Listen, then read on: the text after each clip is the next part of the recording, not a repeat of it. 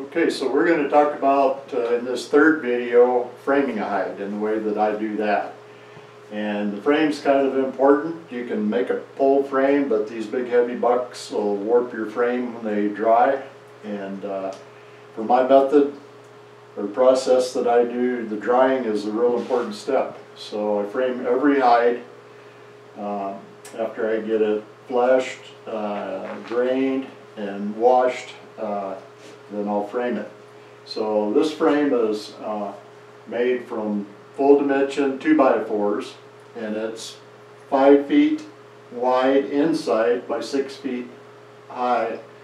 And I kind of robbed Melvin Beatty's pattern for this frame. It's a real good frame in that it'll hold pretty much almost any deer. I've had a couple of big bucks that didn't quite fit in there and had to go to the elk frame, which is quite a bit bigger, but almost every deer will fit inside this frame. And you might notice there's some screws here around the outside on the face, and then there's the eyelets in there. The screws are for drying into rawhide because it's just quick to wrap around those with the string, and these are for the softening when I lace it back in the frame for softening. Alright, so we have a hide here that's been fleshed and membraned and grained, except for the neck portion there. I pretty much on these bigger bucks I always just get that as close as I can, and then I'm going to, after it's framed and dried, then I'll dry scrape that neck off. It's just a whole lot easier than trying to power that off. Okay, so I put the hide in a bucket because that keeps everything nice and clean. And then I have this board I use for punching the holes on. And it's just a piece of pine board that's made so that it slips on the edge of the bucket. And then I've got an old boning knife here that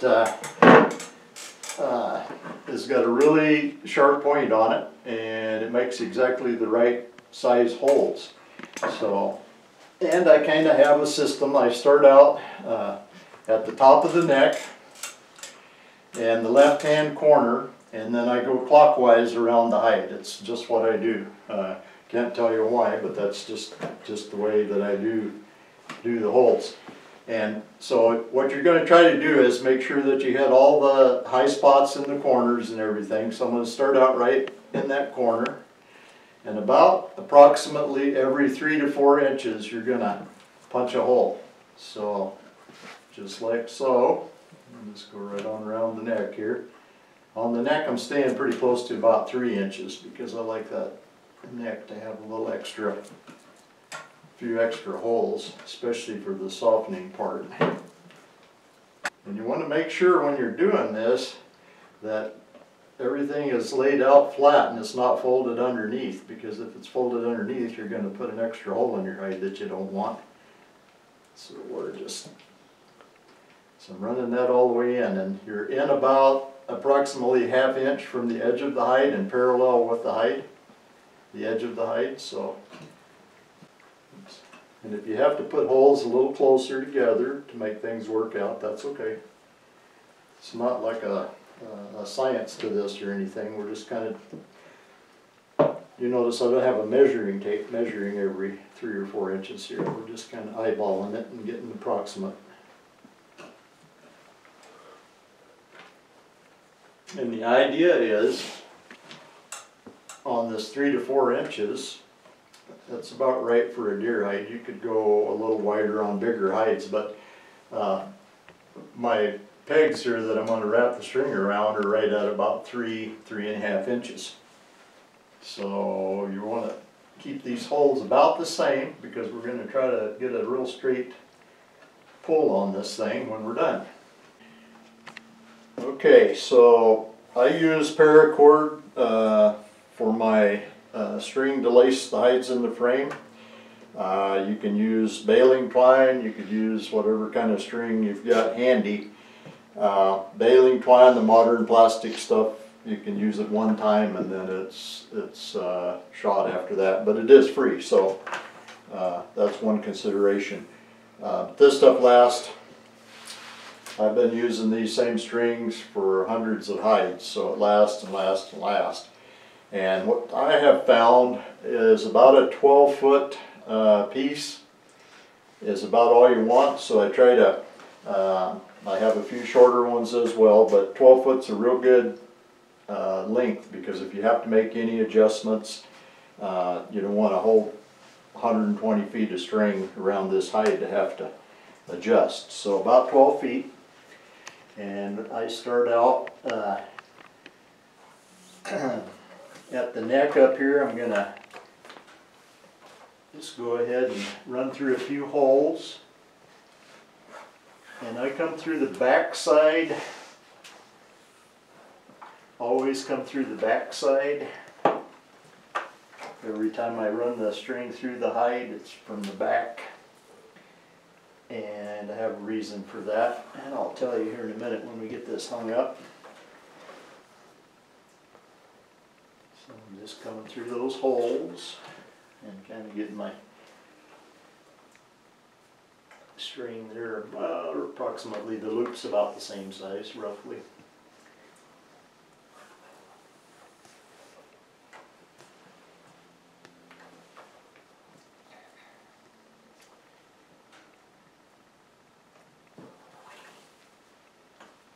I always start at the neck. I hang it neck up, and that's just the way I do it. Some of you guys that have done this before, you may have a different way, and that's fine. This is just the way I do it.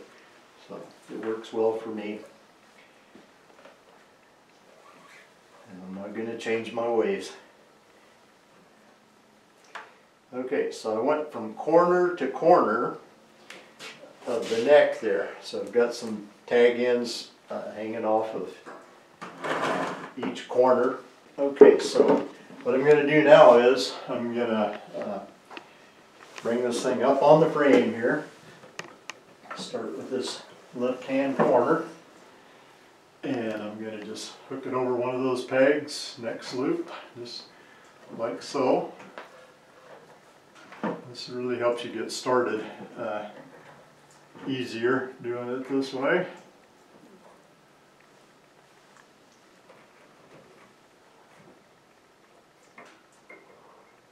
Okay. So from the back side, like so, and I'll have Justin hone in when I get down a ways here. I'll have him hone in on my knot that I use. Very simple, half hitch is all. Okay, so we got.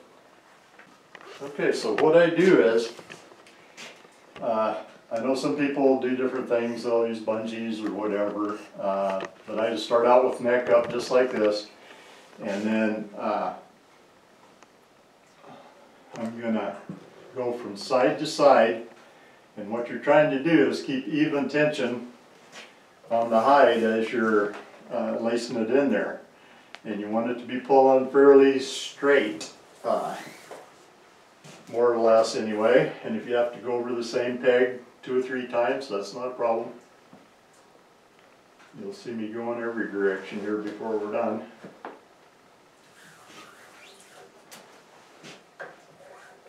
But those pegs are a little quicker than the eyelets, and the eyelets you have to use for the softening, because when the hide loosens up, it'd fall off of those pegs. So.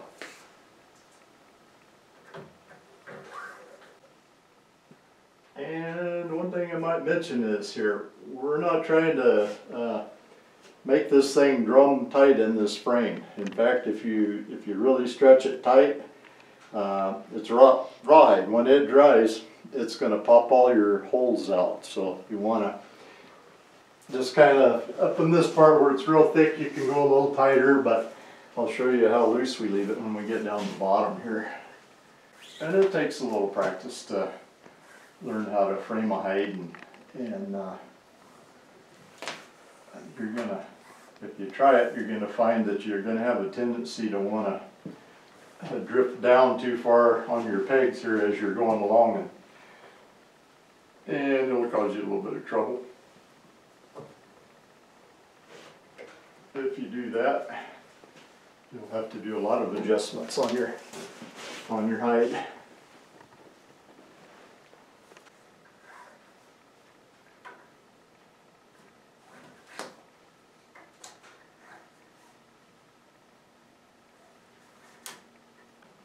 Okay, so I'm just using a real simple half hitch for my knot. It's just a slip loop, just like so.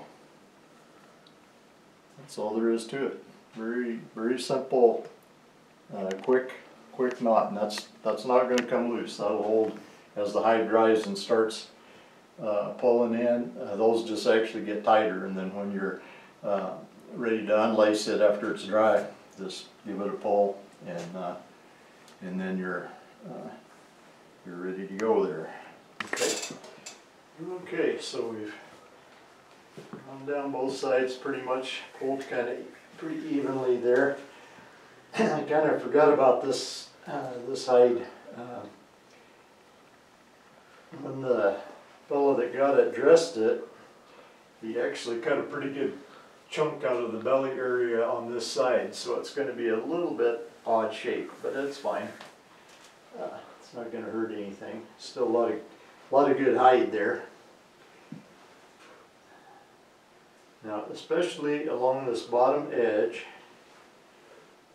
you don't want to pull this string very tight. You want it to be pretty loose, because along the bottom edge, it'll definitely pull all your holes out if you go too tight. So I leave it pretty loose, and it'll tighten right up in the frame as it dries. Get my fire going and the fan going, and we have one back here that was only on the frame about 2 hours, and it's almost dry all the way.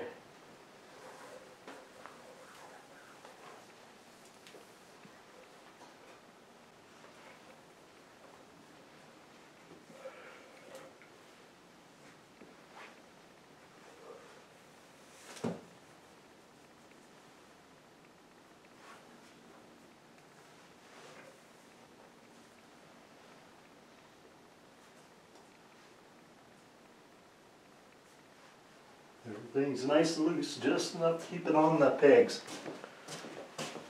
Okay, this is why you might need a few shorter strings, because you're gonna sometimes end up with you just have a couple more holes to go, so you don't need that 12-foot piece.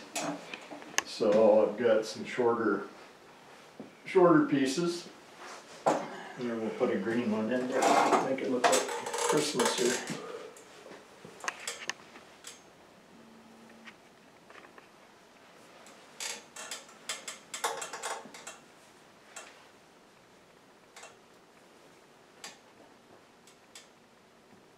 Okay, there. It didn't take us very long at all. The whole thing is about 30 for me, but I've done hundreds of them, so that's, consider that when you try doing it and it takes you longer. Don't say bad words about me, but I've done hundreds of them, so that's the reason I can do it in 30 minutes. But other than this odd shape on there, we've got everything pretty nicely framed there, and when that dries, it'll look real good. Here's one that I framed only maybe two hours ago, and it's almost dry already. That's a real nicely shaped hide. And, I'm gonna have to fire the scraper guy though and hire a new one. I see he made an extra hole in the hide right there. There's the bullet holes. Okay, so hopefully this is a help to some of you guys that are wanting to know. I frame every hide twice. Seems like a lot of extra work maybe to do that, but I think it's real important for my method, for the rest of it, as we eventually do our series here on brain tan, my method of brain tan. You'll see the reasoning behind drying all of these hides. So one of the things that's great about it is the storage. Can you swing around there, Justin, and focus on The wall. All of the hides there. There's about 80 hides hanging up there now. You're looking at the front row. There's three or four rows in behind there. So there's about 80 hides hanging up there, and I've got more to go yet. So I don't salt any hides. Try not to freeze any hides. I try to scrape them fresh as soon as I get them. Put them on the frame, dry them, and roll them up and hang them up. So that keeps me, during hunting season when the hides are really coming, that keeps me working pretty hard for quite a few hours a day. Okay, Justin, I think that's probably good for this one.